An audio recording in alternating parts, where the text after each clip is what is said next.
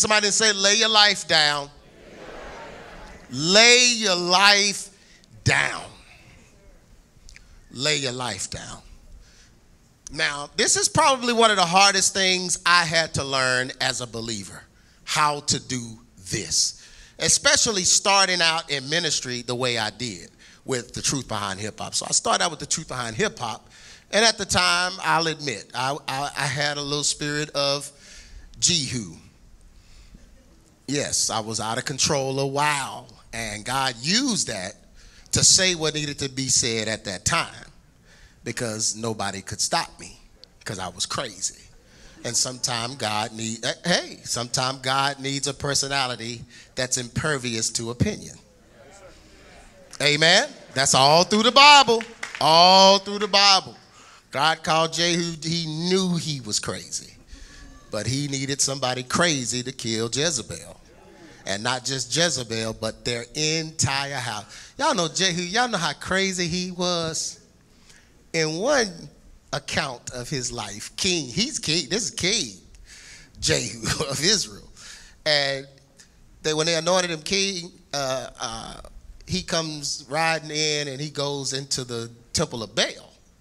And he says, I come to worship Baal, and I'm going to give Baal the greatest worship that I can. So y'all let me in. So they let him in. He goes in there. He says, now wait a minute now. I want the worship to Baal to be pure. So anybody in here that's not a real worshiper of Baal, I need you to leave. He was clearing the room because he was getting ready to burn the room down. So he's like, so anybody that's not a real worshiper of Baal, you can't be a part of this, what I'm about to do. Because I'm about to give him the greatest praise. The greatest praise possible. So just leave. Everybody leave. He cleared the room. Now, everybody in here, we all worship Baal, right? He's like, everybody's in there. Yeah, yes. He said, kill all of them. And they just killed every last one.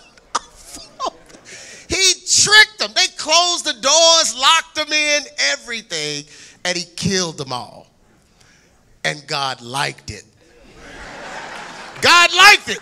Because when Jehu did the fool and didn't do what he was supposed to do toward the end, God said, I'm going to excuse that because of the wonderful thing you did in that temple.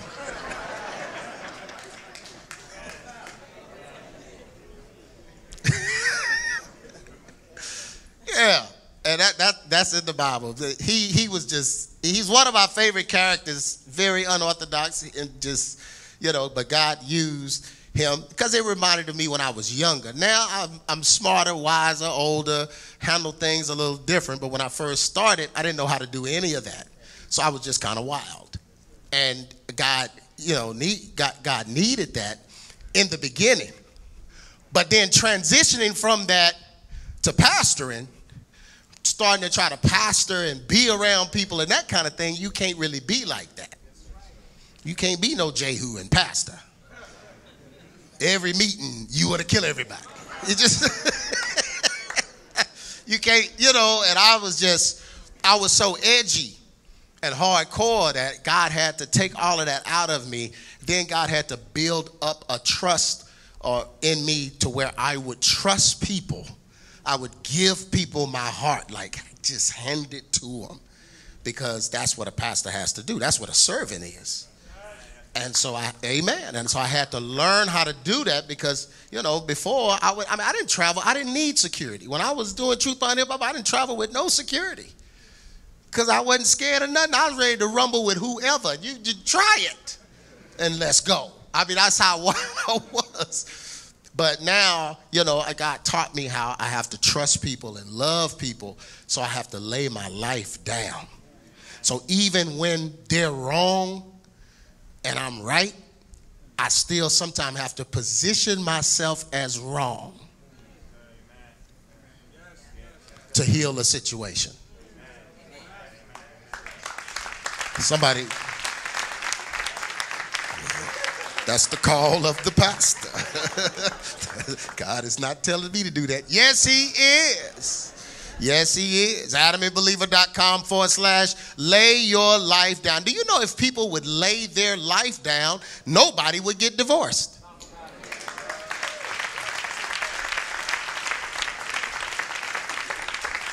If the guilty party would admit that they're guilty, or if the injured party would forgive the injury. Yeah. Yeah. Yeah. You could get along. You could love your mama. You could love your daddy if you could let stuff go. Lay your life down. If you could lay your life down, you'd have a better relationship. You'd have a better marriage. Yeah, I'm walking heavy now. Okay, let's get into this. I told you it's going to be quick. It's going to be a quick blow. You're going to get hit quick. Now I'm going to take off running.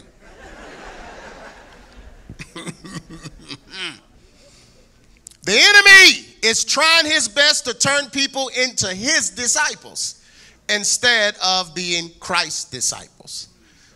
That's the conflict. The devil wants to make you his. How does he know you his? Because you act like him. You handle things the way he would.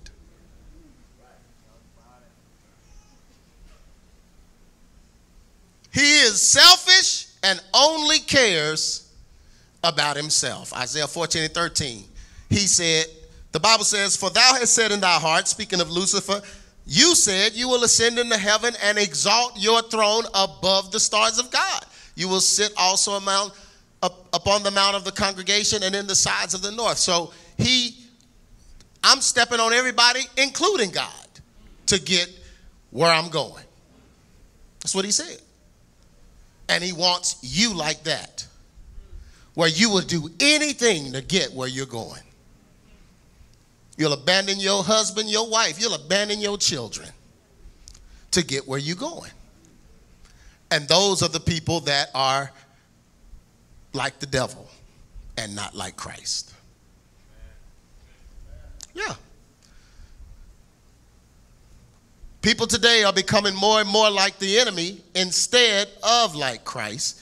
You know this because their own feelings override their care and concern for others. Their feelings, how they feel. You put how you feel over what is right. Honor your father and mother. Yeah, but I can't stand her. I can't stand him. Well, it didn't say it mattered how you felt.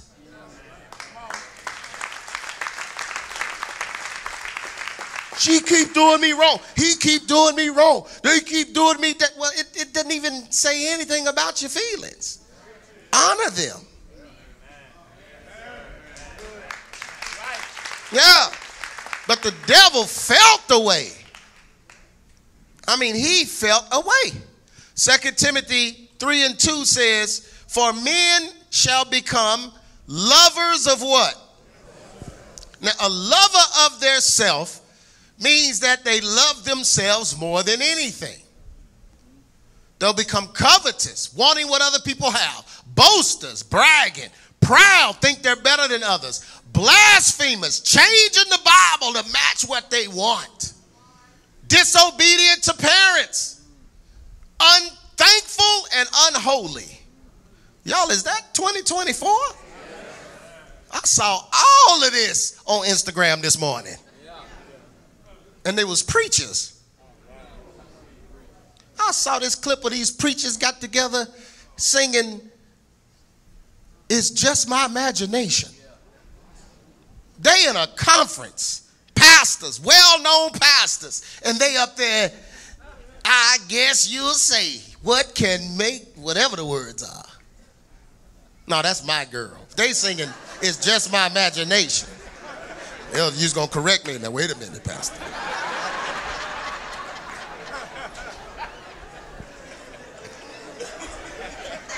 That's my girl.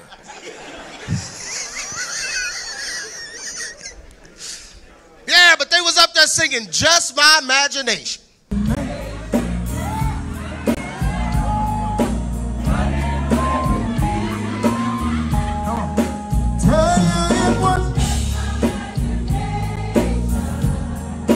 Running away.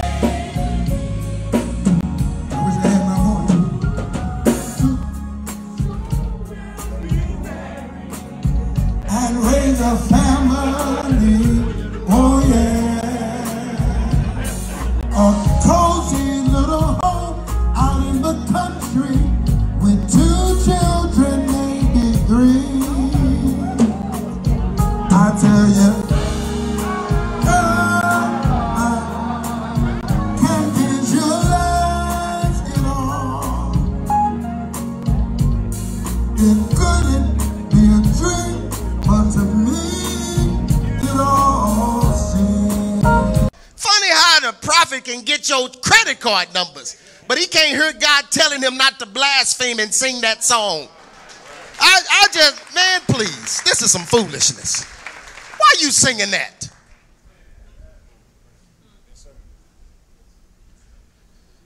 But that's what men are going to become. They love themselves. They love their music so much. They just going to take it back. Amen. In God's house, you should only be singing God's music.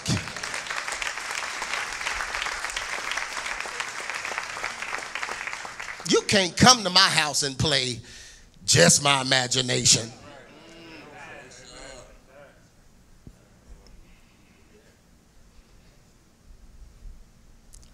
And in order to truly be a believer and follow Jesus, you must deny yourself. This is what Lucifer could not and would not do. Isaiah 14:14 says, I will ascend above the heights of the cloud. I will be like the Most High. Amen. Yeah, here's the culprit.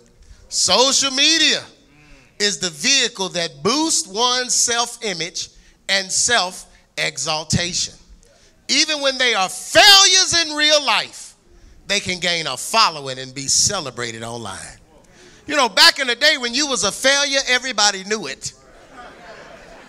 When you would jive, everybody on the street that you lived on, you ring the doorbell, they look through the peephole, and they say, uh-oh, heard that jive, so-and-so. Everybody knew you was jive. Now you can be jive on your street and famous online.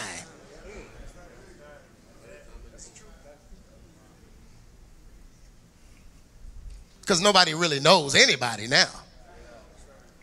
Yeah. But social media is doing this. Colossians 2:8 says, beware lest any man spoil you through philosophy and social media. Vain deceit. You're deceiving people with vanity. You got 20 filters on your face. In real life, you're not even that gender.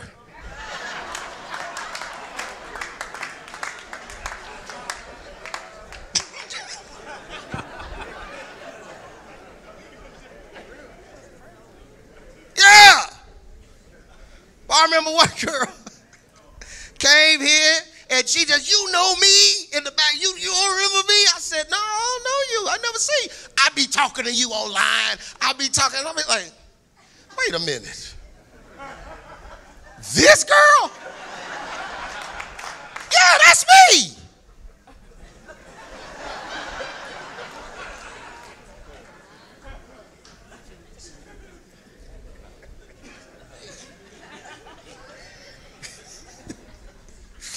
My goodness. That's vain deceit. That's vain deceit.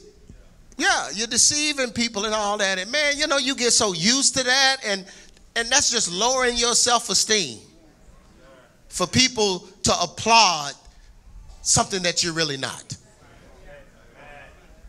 Yeah, that's why movie stars and people that, artists and stuff, that's why they drink so heavily, smoke so heavily, and use drugs so heavily, because they know at the end of the day, all the applause isn't for them. It's for the person you think they are. See, you're not the only way you're going to get your real image validated is through God. The manufacturer owns the patent. He's the only one that can truly validate you. People can't do it.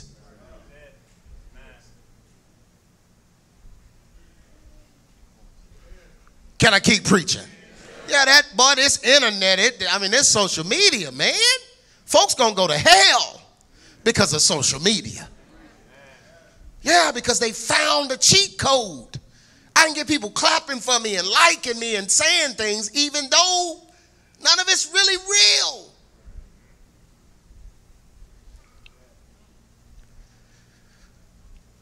This is causing people to become more selfish than ever before. They put their need for fame, notoriety, and recognition above their concern for others, to the point that they will hurt, harm, and destroy people just to be noticed. Philippians 2:3 says, do nothing from selfish ambition or conceit. Come on, read that with me. Do nothing from selfish ambition or deceit. You know, there are preachers that'll tell you to be ambitious. I had a preacher tell me you need to quit telling folks to not be selfishly ambitious. God uses that. I said, you a lie. I said it just like that too, in his office. I said, you lying. No, that's what you want to do. Selfish ambition is in the definition. That's your plight for yourself. That's your path for yourself. Selfish, self-fish. It's in the word. That's your ambition, not God's. Yeah. David didn't choose God to be king. God chose him to be king. So he wasn't ambitiously seeking the kingdom. But later on, his son was trying to become king, Absalom. And he killed folks and did all kind of dirty stuff and ended up dying because of his selfish ambition. So you can't show me in the Bible where God sanctioned selfish ambition. So why are you preaching that? Why are you telling people that? Well, what about people that want to be doctors? Be a doctor. That don't mean you have to be selfishly ambitious. How about have a need and a desire to see people helped? Dr. Mark, I bet when he was a kid, he had the toys. He was opening them up, trying to fix them. When you playing doctor with your toys, it always starts there. Dr. Janine, I know they did. It's a desire to see people okay.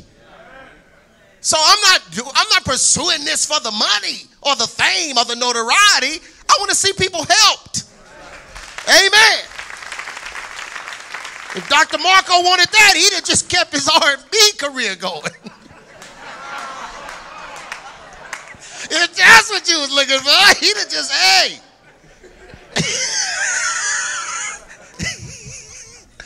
But that's how you get that. That's what I'm saying. It's not sanctioned by God. So be careful with that. When you're pushing your children, amen, don't let them select something just because the money is good. Let them select what they feel God wants them to do. What God has given them gifts for. Something that they would do for free. Amen.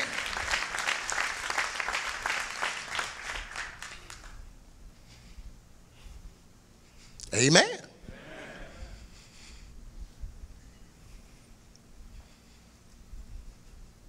The devil did the same thing in heaven.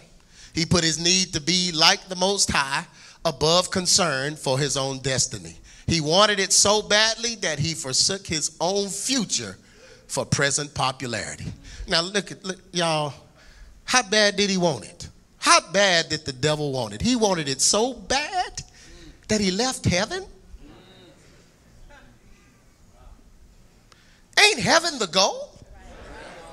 Like, it's as good as it can ever be.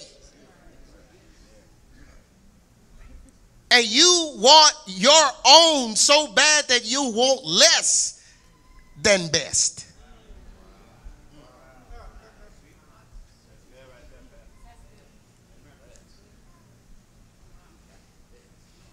Man, you in heaven.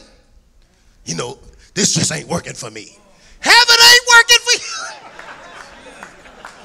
What? Hey, man.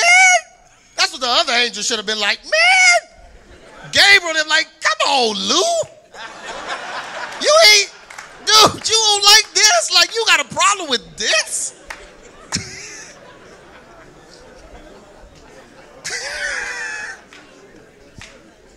Like, dude, you tripping. Like, where you gonna go?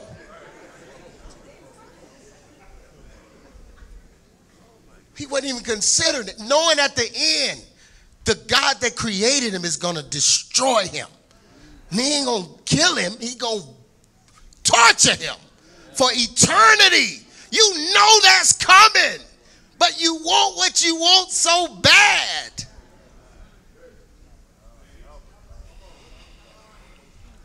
Isaiah 14 and 15. It says, this was going to happen to you. Yet shall you be brought down to hell, to the sides of the pit. And they that see thee, going to look upon thee and consider thee, saying, is this all there was? This is the dude that got me down here in hell? You did it? And then he going to have to get his tail kicked for eternity. Everybody in hell gonna want to kick for eternity.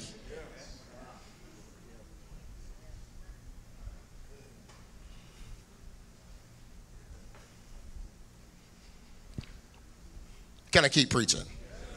Amen. Laying down our lives for others is the very essence of being like Christ.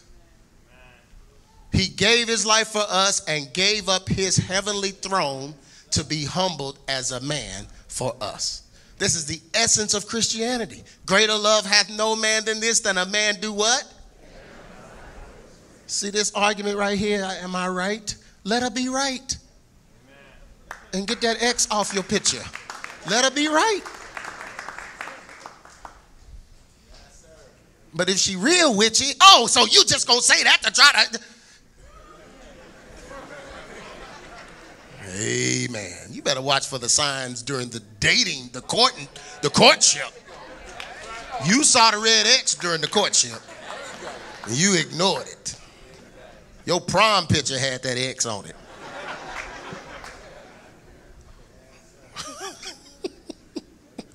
Yeah.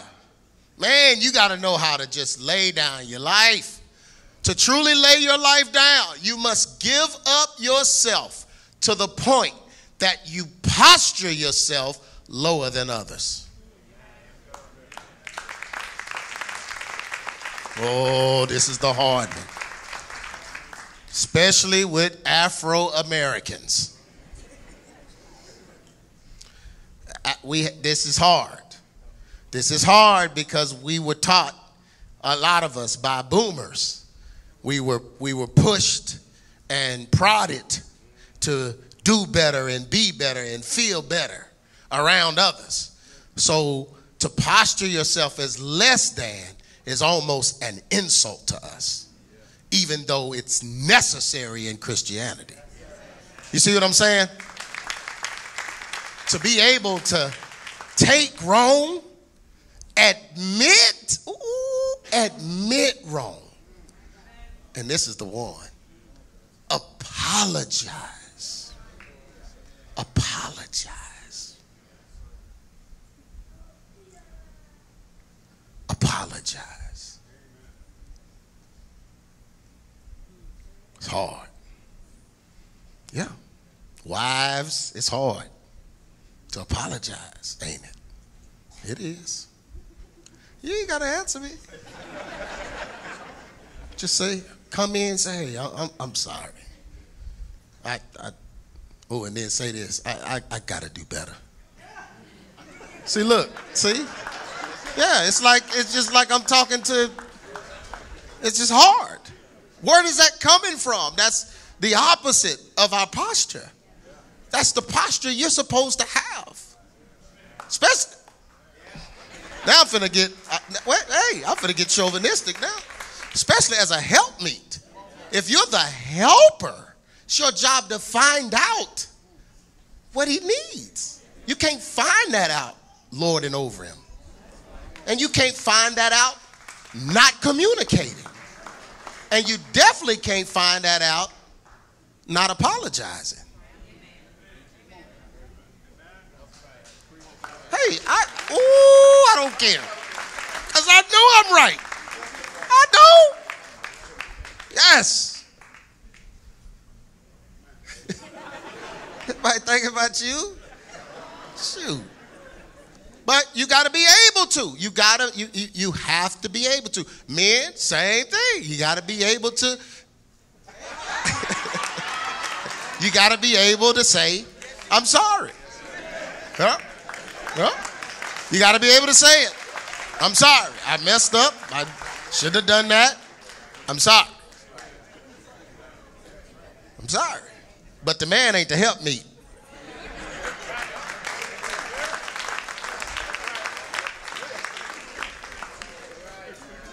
No, that's the thing. As long as I'm in the Bible, I can stay right here. But it means you can take wrong, admit wrong, even apologize when you have wronged others. This is the posture of a true servant. And this is what our society is changing. Just changing us. You watching Tyler Perry movies, BET, Real Housewives of Hell. You watching all of this. That's getting in you. It's slowly leaching in you. You see the way they treat each other. You see the way they speak. You see their posture. And it's leaking in you. Leaking. And then you're losing your identity in the relationship. You're losing your Christian identity.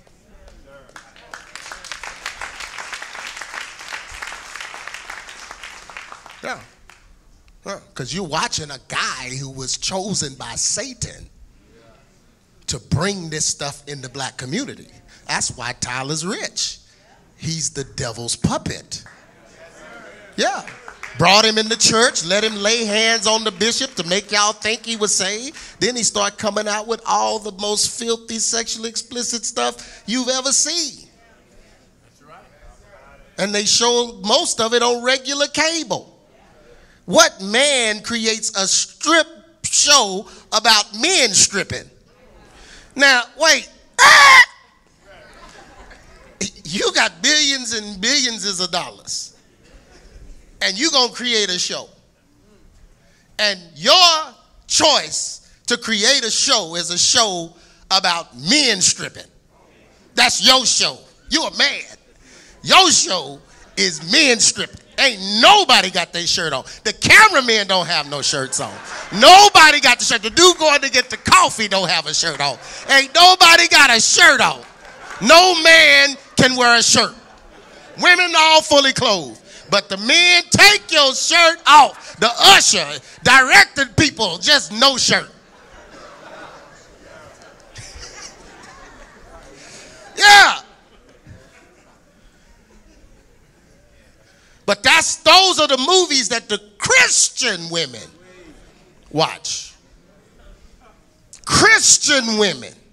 Church women. Let me say church women instead of Christian. The church women watch it. Yeah.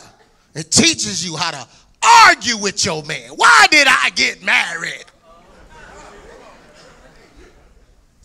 And then he come home. He don't know you done watched it. He just coming home. That's just what he does. He comes home. Every night then he come home. He come in. How you doing? I'm all right. Oh, okay. Try to have a conversation. Then you wonder why he don't talk to you.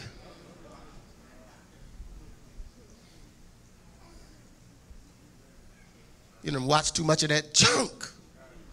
I know I'm preaching. You know, this is what a preacher's supposed to do. I ain't supposed to be having a watch party with you. This is what I'm supposed to do.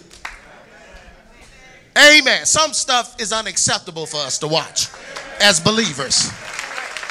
I mean, the more drama, the better. The opening scene, somebody got shot, stabbed, hung, chased by a Rottweiler, everything in 3 minutes. Just drama.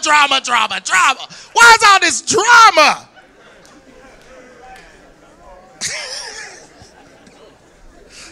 Because a queen is making the movies. It's a drama queen. I know I'm telling the truth. Hey, that's okay. You know you at ABC. I've been talking about this stuff before anybody was. Years.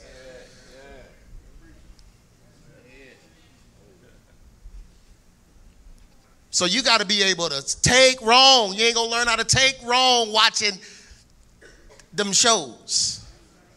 Admitting wrong and apologizing. Making things better. How can I help? How can I make it better? What can I do? See, that makes you feel away. I mean, he ought to be saying that to me. That's what I'm talking about. Philippians 2:7 says, Jesus made no reputation of himself because he took upon him the form of a servant and was made in the likeness of men. Can you imagine having the power of death and life? You got resurrection power where you can snap your finger like Thanos and blow the whole world up. And you got to sit there and listen to folks say stupid stuff. Pharisees, so you supposed to be the son of God, huh? Jesus like, what? You just want to... Oh, don't make me in all of this right now. Yeah, you got all that power. But he became a servant to men, washing his disciples' feet in humility. Why did he do that? For an example to us. If he can do that with the power of death and life, you can do it with your little old power. You got the power of Tide and bleach.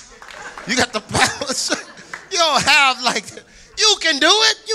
You can just humble yourself and serve somebody.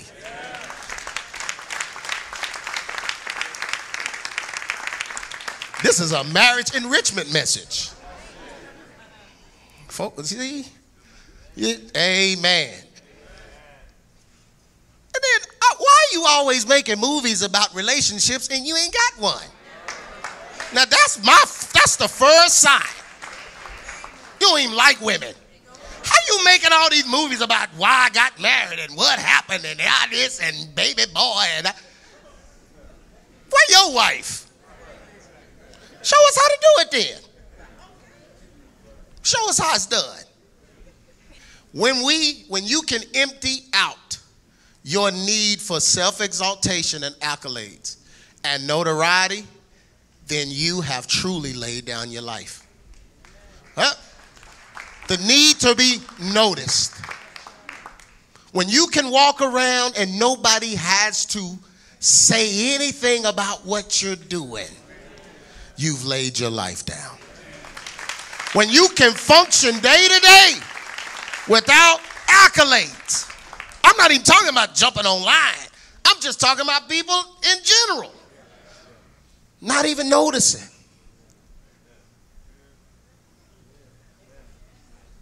That's how you know. I know this goes against everything that this generation is becoming. But it's the only way to truly become a Christian. Philippians 2:5. Let this mind be in you, which what? Was also in Christ Jesus. Summary. I told you. I'm getting in and out, man. I'm shortening these messages. I'm 55.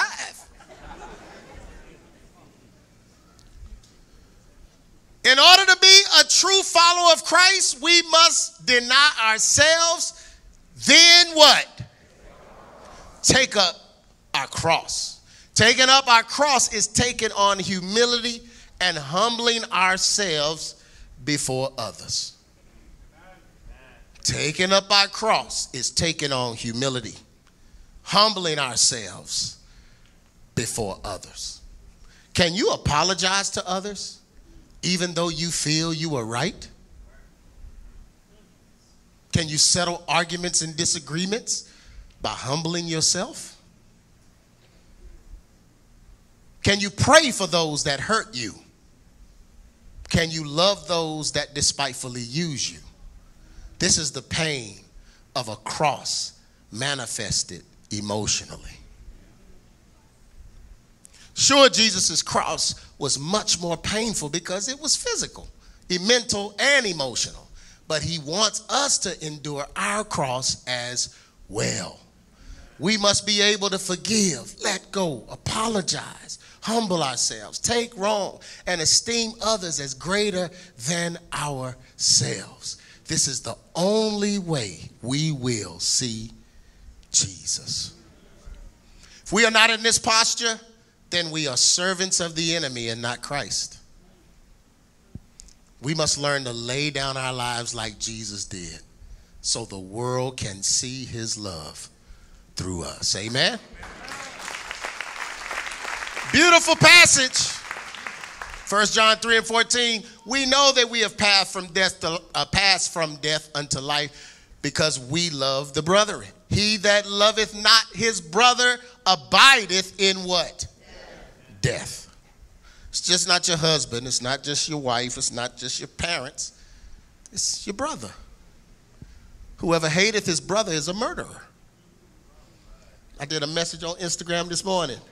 Haters are murderers. And I was talking about all of the saved, sanctified, and filled with the Holy Ghost holiness folks that's wishing they hadn't missed Trump. Somebody with a family, with children, grandchildren, you wanted that man dead because of how you feel. You're a murderer. And you won't see Jesus. You can hika-mashai all you want in church. You can wear the biggest hat. You can wear white every fifth Sunday. You can do all that, but you ain't going to heaven if you're wishing your brother dead. The Bible said it. Whosoever hateth his brother is a murderer. And ye know that no murderer hath eternal life abiding in him.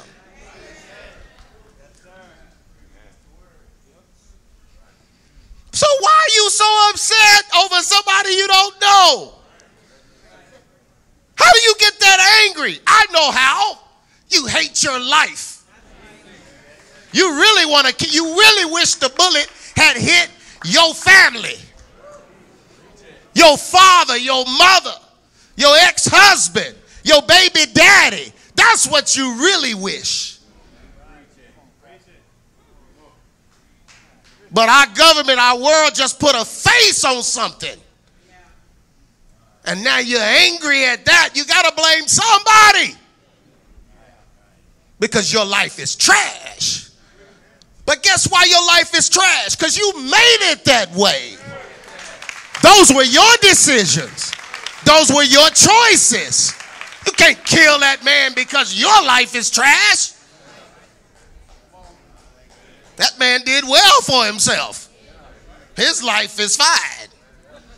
So I know this to be true because I get told how long I'm going to live every week. Witches and warlocks and folks you know. I saw your death. I saw you dead. Well, I saw you dead. No, I'm just playing. That's what I be. Sometimes I just be want to just Negro crack on them. Just put the preacher mic down. Can I just get ghetto? Lord, let me get ratchet on the ratchet level with them. Yeah, for the last 30 years, I've been told how many ways I'm going to die. And in my mind, I just think, how can what I'm preaching make you that upset? But the Bible said, Stephen, they didn't even know him. And he was a kid, teenager. And he was just teaching what he knew. He didn't even know it all. He just taught this portion that he knew. And the Bible said they started covering their ears, gnashing their teeth, and stoned him to death. Because that truth shined a light on all of their darkness. All the stuff they didn't want anybody to see. So I get it. So when they start wishing Trump dead and all that, I get it. Folks will wish you dead just because they wish they were.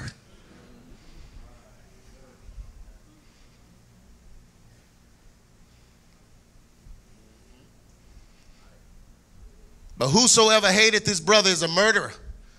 And you know that no murderer hath eternal life abiding in him. Hereby perceive we the love of God, because he laid down his life for us.